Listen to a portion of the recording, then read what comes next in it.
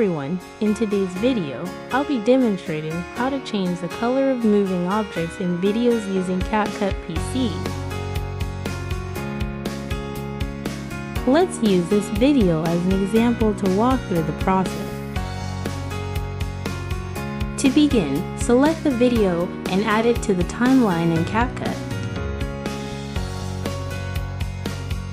Then, navigate to the right side of the CapCut interface and click on Adjustment. Next, select the HSL hue, saturation, luminance option, which provides 8 basic colors to work with. In this video, the person's clothing is red, so we'll choose the red color option.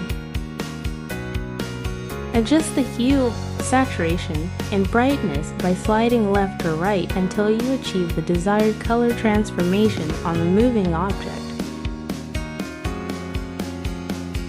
This technique offers a creative and effective way to modify the color of objects in motion in your videos.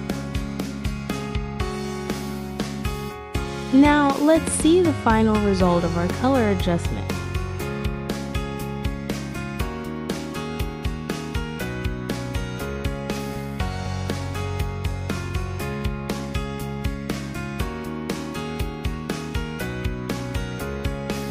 If you found this tutorial helpful, please consider giving this video a thumbs up, sharing it with others, and subscribing to our channel for more tutorials like this. Thank you for watching.